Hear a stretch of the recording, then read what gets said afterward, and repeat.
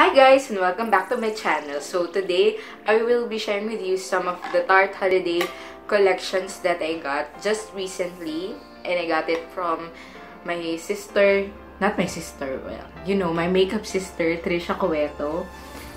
Here is her Facebook name, so you can get Tarte goodies from her. So, let's get into it. First of all, uunahin ko na itong, oh my god, I love this product. This is the Tarte High Performance Naturals Limitless Lippies. And this includes 8 pieces of the Deluxe Tarte Creamy Matte Lip Paints. So, makikita nyo, napaka-wearable na mga shades. Yeah! And, personally, I think napakaganda ng formula niya. Kasi super comfortable sa lips.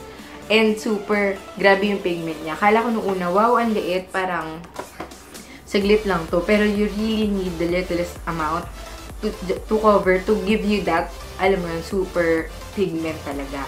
And, gusto ko talaga lahat ng shades na to. I will show you yung mga swatches following this. And, okay lahat ng mga colors sa akin, except this one, yung medyo brown one. Kasi hindi solid yung pigment niya and medyo nag-bunch up siya dun sa corners of your lips. So, para ka naka-lip liner na alanganin na iba yung kulay kaysa dun sa lip product mo. So, if you want to see swatches of these lip paints, then just keep on watching.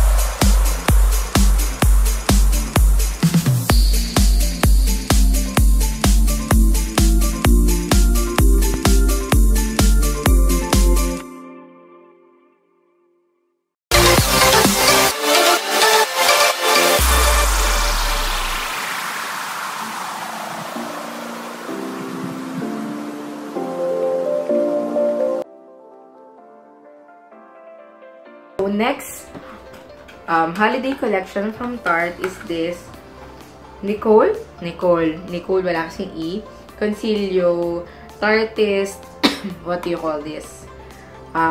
Brush set. So, ito yung makikita mo dun sa set na to. Tinagal ko na kasi siya sa box and tinry ko na para may share ko sa inyo kung anong review ko sa mga brushes na ito. Okay, so simulan na natin dito sa Chubby Guy here.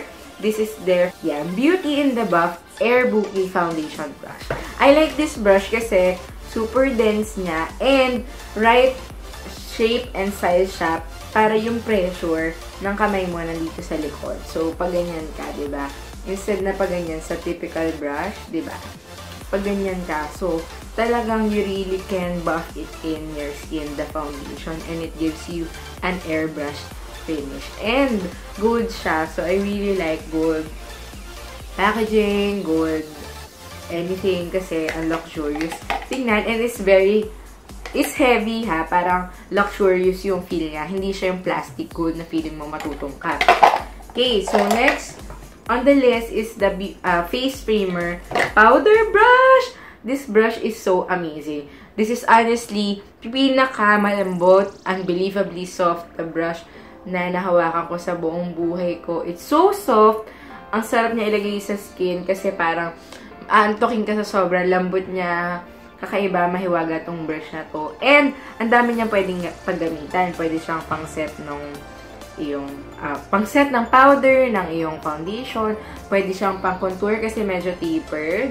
So, you can really get into that, you know what I'm talking about, girl. Pwede rin siyang pang-blush kasi ang sarap niyang ipang-diffuse ng blush kasi nga super soft niya and it gives you just the right amount of blush. Hindi yung parang sinampal na blush, diba? So, I really love this brush. This may be one of my favorite brushes of all time. Kasi dami yung purpose. And then, they have the Smooth Moves Eye Blending Brush. Ito yung blending brush nila, which I like also. Super fluffy. And then, they have the Shade Thrower Contouring Eye Brush. Ito, maganda to for getting to the outer V of your eye. And syempre, meron din sila nitong Smudge Up Shadow Smudge Brush, which is this pencil brush. Super soft as well. Super sulit. Hindi siya masakit sa mata. And last but not least, itong kanilang Fangirl Fan Brush. Ito, medyo torn pa ako dito. Kasi feeling ko parang hindi siya nakaka-pick up ng amount of product na gusto ko. Pero, hindi naman ganun kalayo yung difference niya sa ibang fan brush. Pero kung siguro, papipiliin lang ako dito saka sa iba kong highlighter applicators, mas pipiliin ko lang yung iba. Okay?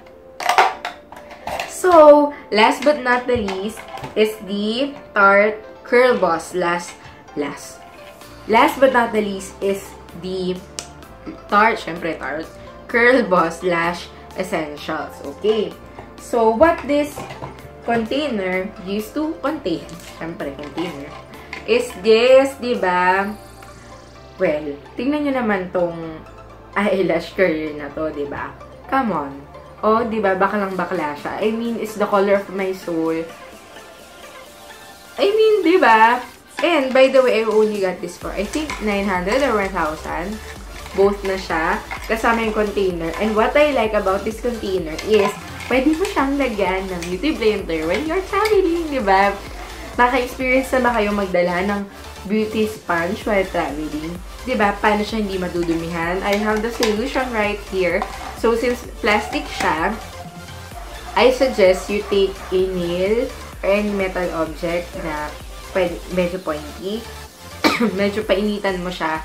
And, kusan na niyang i-melt yung holes into this para medyo nakakahinga yung beauty sponge nyo. Pero, diba, may take, pwede mo siyang ilagay, sakto-sakto yung size.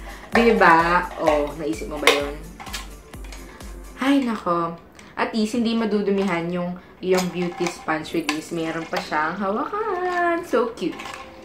So, aside dito sa baklang-baklang eyelash curler, which I really love. Oh my god, I died.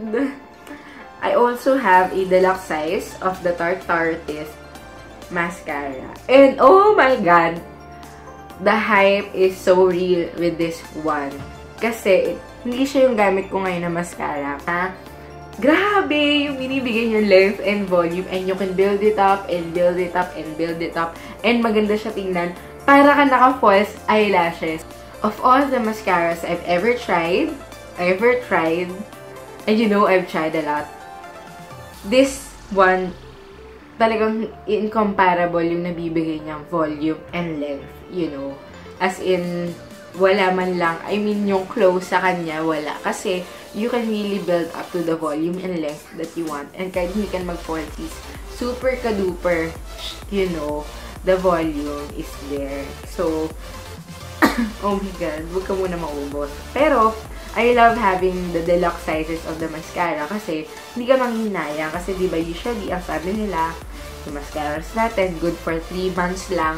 Yun yung maximum, optimum quality niya. So ngayon, pag naubos yung minis mo, at least okay lang kasi malamang nagamit mo na talaga siya to the maximum, you know, diba?